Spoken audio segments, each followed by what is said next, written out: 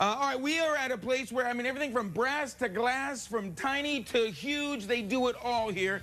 MGA Sculpture Studio, two wonderful artists, one big warehouse. Going to tell you all about it, what all they do, where all they do it. It's going to be a good day, Tampa Bay, despite the weather. Stick around. Let us check in with Charley Belcher this morning. Hey, Charley. Dave, I have a fishtail for you. Oh! A fishtail.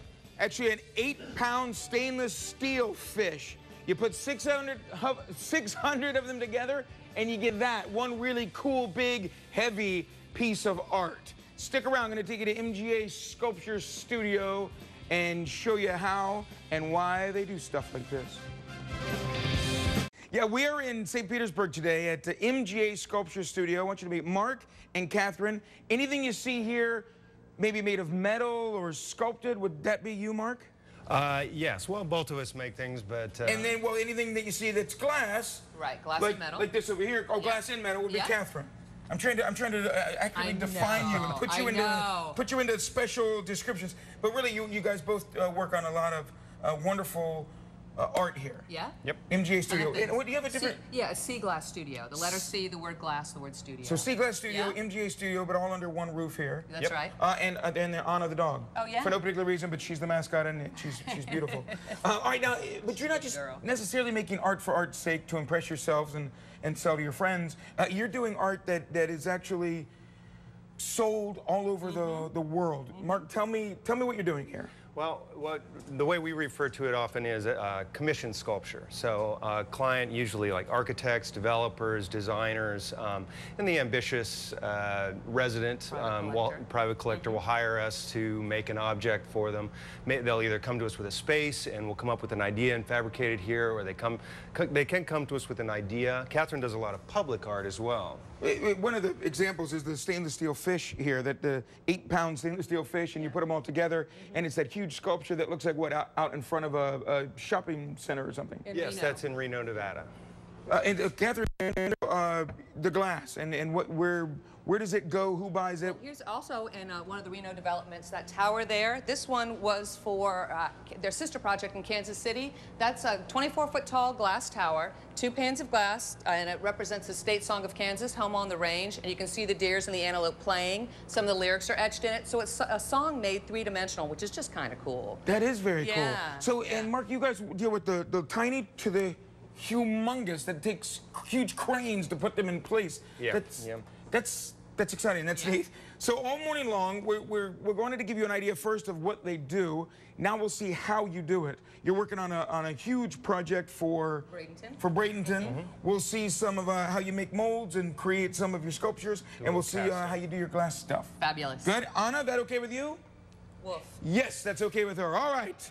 Stick around, everybody. It's going to be a good day, Tampa Bay. Beware of the weather. We leave you now with a look at Sky Tower radar. And Charley Belcher unleashing his creativity in St. Pete. Hey, release the Kraken of creativity. Yes, this is a model of what's going to be a giant, beautiful sculpture in Bradenton, and there they are working on it. Yeah, it's going to be big. Going to tell you all about it when Good Day Tampa Bay continues from MGA Sculpture Studio in St. Petersburg.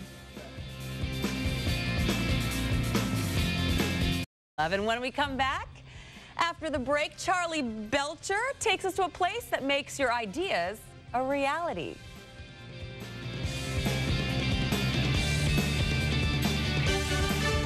Right now, we're at MGA, right? MGA Studio and C Glass Studio. Poor Catherine, don't want to leave her out. Mark's got the MGA Studio. Catherine's got the C Glass Studio. They come together to make huge projects like this. This is the model, not actual size. No. But tell me about this project, guys. This is for the Village of the Arts in Bradenton, and it's inspired by the iconic butterfly and chrysalis shapes. So this is the chrysalis, and the idea is that it's shooting wings of color into the Bradenton Art Village. Very cool. Chose this, thank you. We chose this color palette based on the colors that the houses in the village are painted. So those are actual homes in the village, and it's supposed to look like this sculpture is just shooting the color into the village, and these are wings of color. That's very neat. Thank you. They'll also be attached to light poles going down the street, so it'll look like it came off the sculpture and then that they continue down the street with the wings on the light poles. So Mark, what's all this going to be made out of? We've got a combination of regular mild steel, and then this portion down here will all be stainless steel left untreated, and then the top portion will all be water jet cut aluminum panels that will be powder coated with this color palette. And so here, this is actually it, right? That's it. That's the piece in construction. Jason, don't step on Anna.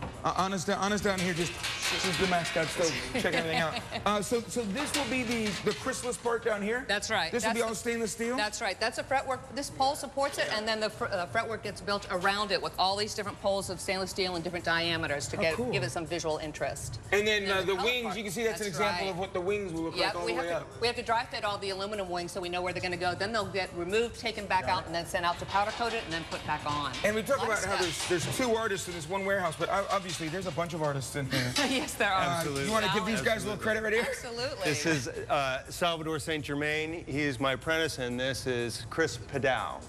And he's been working in sculpture for many, many years and been helping me out. Because obviously you can't do something on this scale by yourself. No. Absolutely not. Absolutely not. Especially a project to this scale, we've got engineering requirements. It goes outside in public, so we have to meet wind code requirements and all that kind of thing. So we get an engineer involved, and we have to fabricate to those specifications. Yeah. When is this going to be in place in Bradenton? Oh gosh, we're shooting for what, February? Or should say, January, February, in that window. Okay. You don't have a hard deadline. You have a hopefully around then kind of deadline. Exactly. Exactly. And so tell me exactly where that is so people can, who aren't familiar with the Bradenton area. Do you know the intersection? I don't know the intersection. I'm terrible. I know it's near Manatee Graphics. It's a T-shirt shop there. All right. It's on 9th Good Street. enough. Well, that's just the thing. Now, you just get close, you'll be able to know where it is because you'll be able to see this for a while. All right, excellent. Now, everything they do here isn't so huge. They also work in a smaller stuff. They make their own molds here. We're going to show you how they do that in the next half hour. And then we'll go into some sea glass studio with Catherine and see how she does her beautiful glass. But for now, I think Anna's got the right idea. With that weather moving through, I think if you can do this at home, just do this and wait till the weather's moved through. Sorry, that bothered you? See, there you go, waking the dog up. But it's a cute dog. Let sleeping dogs lie. You want to make something like this? Well, you got to sculpt it, and then you got to make a mold, and then you got to pour it. It's a big process at MGA Sculpture Studio. They'll do that. They're making molds, but we're not going to break the mold. We're going to show you how they do it when Good Day Tampa Bay continues.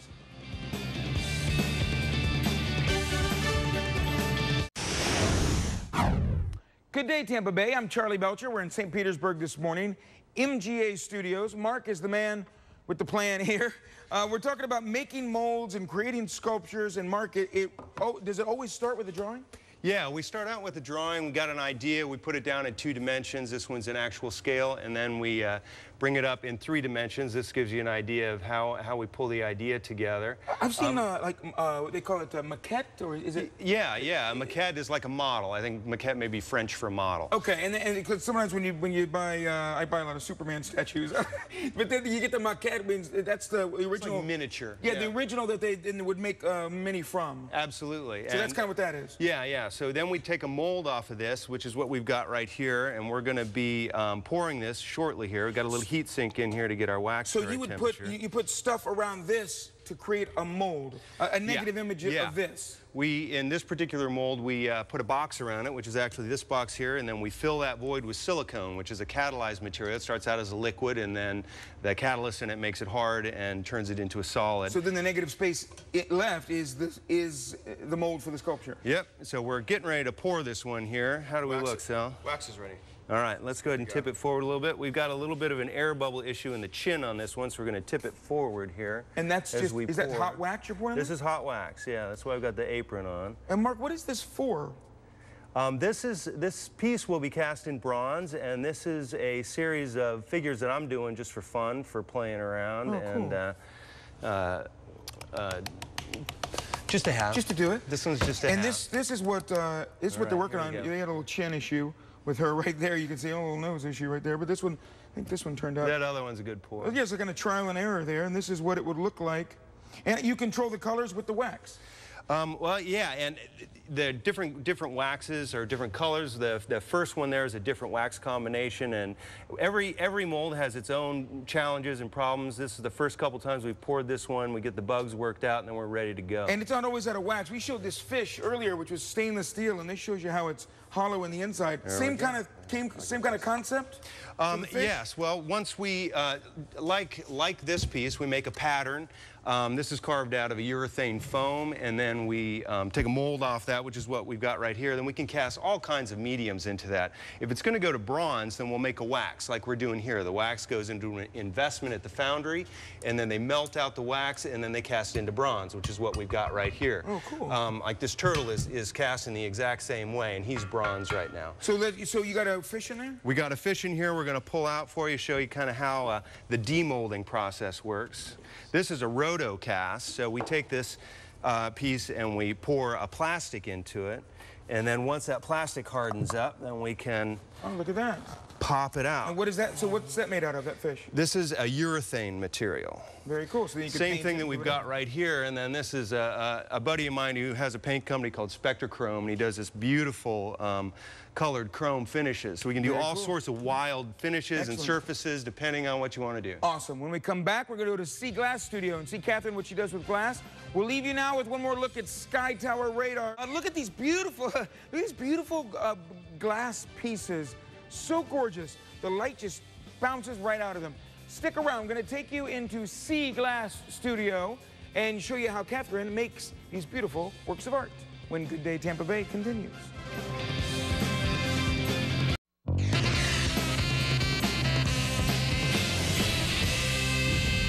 Good day, Tampa Bay. I'm Charlie Belcher coming to you from St. Petersburg inside C Glass Studio. You ever have the feeling that you're being watched? Yeah, sometimes I get that feeling.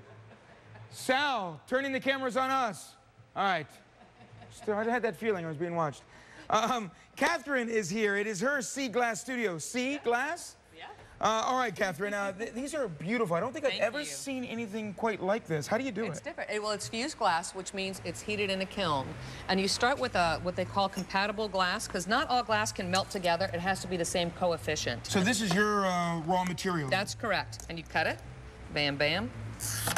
Use this to break it, like so. And then you can put these together. And the things that you can't cut by hand, you can get industrial cut. That's how I get these done. You cannot cut that style by hand. You have to get it done by So you will take this and say this, and you stack it together, you put it in a kiln, and then it starts to get a little thicker, and then it becomes pieces like this. Exactly. Now that's 2 layers of glass. And then you get that nice rounded edge. You can do all kinds of things with them. That's when you start stacking and... You start stacking and making different color combinations, because glass does things that other colors don't do. Like you put colors on top, you get that. Look at that. From here, you put the lavender and yellow on top, you get that. Look at that. I know. Isn't that amazing? Picking that up, Jason? Look at that.